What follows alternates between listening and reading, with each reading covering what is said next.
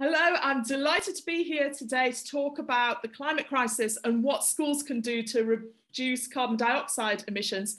And I've invited John Howson, who's the chair of Oxfordshire County Council and is a leading expert on teacher recruitment, but he'd written an amazing article on carbon dioxide reduction in schools, which I saw this weekend. So welcome, John.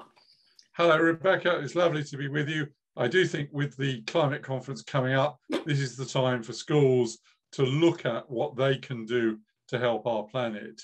And it's for heads, governing bodies, chairs of governors, and indeed senior and other pupils to think about. And I know they're all extremely busy, so I'm going to put up your 8 key points now on the screen, and let's just run through them very quickly. Number 1 was electric vehicle charge points in school. This is something that a school could fundraise for. It's going to be an asset for the future. Teachers are much more likely to buy electric cars if there's just 1 point. So it seems a wise focus of fundraising. But in the long term, we could have multiple charging points on school yards and it being used as a hub for community charging overnight, couldn't we, John? Oh, absolutely. And don't forget, it's also the delivery vehicles to school. If we've got charging points, then we can encourage people to deliver to schools using electric vehicles, as well as the teachers who are actually there. But as you say, a school car park can be a big battery for the future. Yeah. We'll come on to other examples of that later. 1 electric charge point per school is such a good target starting point. Now, some of the things on this list are quite long term. So schools should be appointing a champion for the climate crisis who is writing letters, harassing councils, communicating with other schools. Absolutely. I mean, we know that lots of students went on strike 2 years ago. Going on strike produces nothing other than lost education time. Actually being a champion with a list of these things to work through produces results. And that's what we want, is results and action. So if you've got no one at all, I mean, you might be able to find a parent volunteer who'd be up just for doing this, doesn't want to be a governor, but could link into the school just to do this for the school. But if you've got no one, perhaps you could link with another school who's got one and just endorse what they're doing, because it's going to need wider action to support schools. So number 2 was solar panels on roofs. Yeah, I mean, I think the photovoltaics on the roofs are a given if you've got a roof in the right direction. You know, if you're a church school, have a go at the diocese, because dioceses are starting to put them on church roofs. They should also have a policy for putting them on school roofs. Solar panels in the playground. You were talking about concertina ones that can be locked away and then can come out when the children aren't using the playground in the middle of the day. Absolutely. This is my great vision. I mean, school playgrounds are the least used piece of public space. They're used for the purpose for which they're intended, children's recreation and games, for probably about 2% of the year. The other 98% of the time, they're sitting there doing nothing. Let's turn them into solar farms where we need them, which can expand out where we don't need them for children and fold away when we do. Yeah, and this takes us on to point 4 as to how the school could be seen as being a real source, an energy hub for the community of homes around it. It's a natural place to use that physical space wisely, maybe with concertina solar panels in the height of the day, and then in the future, maybe as a hub for electric vehicle charging at night when it's dark and all the children have gone home. Oh, absolutely. I mean, I think that, you know, many primary schools are the centre of their community, and making them a climate resource is one of the ways when, if the birth rate is falling as it is now and funding comes under pressure, it becomes a reasonable additional method for keeping that school in the community. And I think schools should be looking at it from that point of view as another way in which they can serve their communities.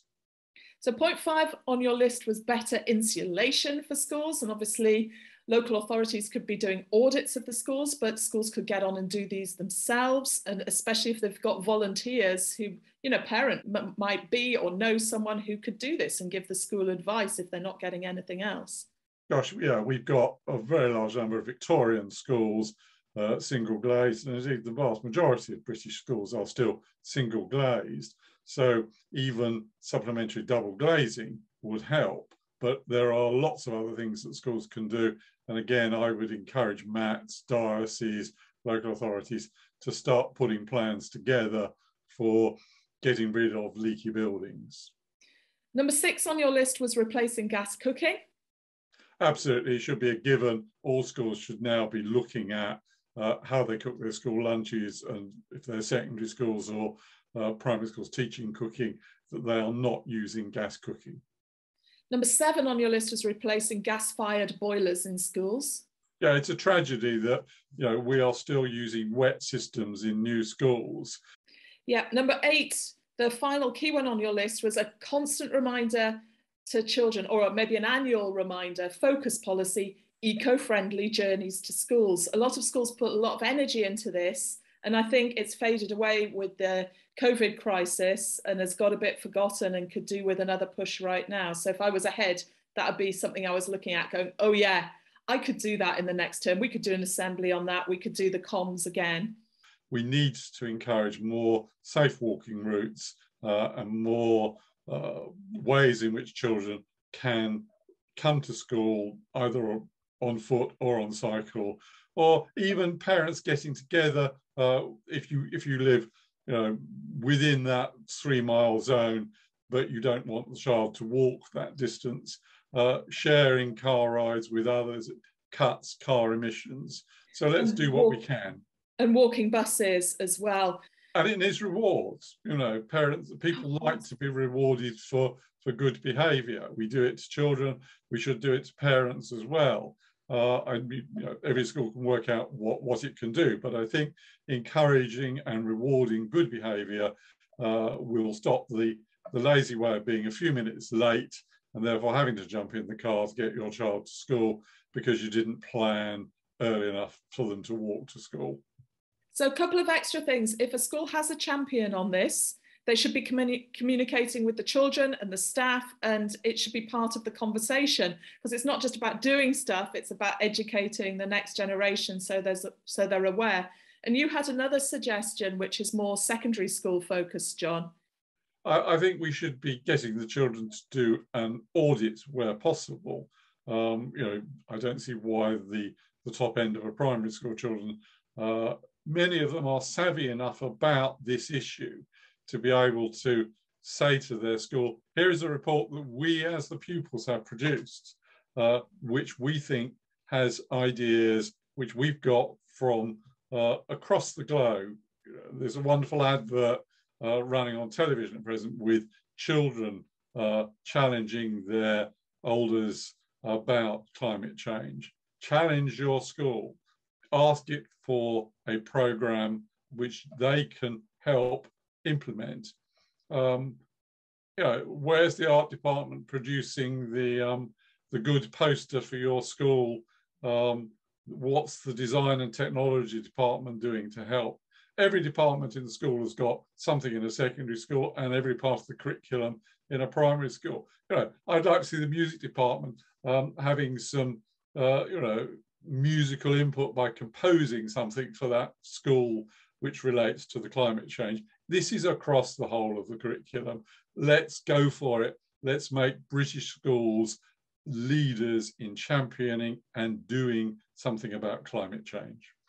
So my final message to teachers, if you've seen this, please forward it to your head teacher. Head teachers, if you've seen this, please forward it to your governors, to any chains that you're part of or your local authority, to your local councillors, put pressure on them, say this is what we want support to do. If anybody watching this video has got any suggestions, please do put them in the comments on YouTube or put them in the follow-up to this video anywhere else, including in my Facebook group, which is Expert Primary Maths Teaching. And they can find my comments in my blog at johnohowson.wordpress.com.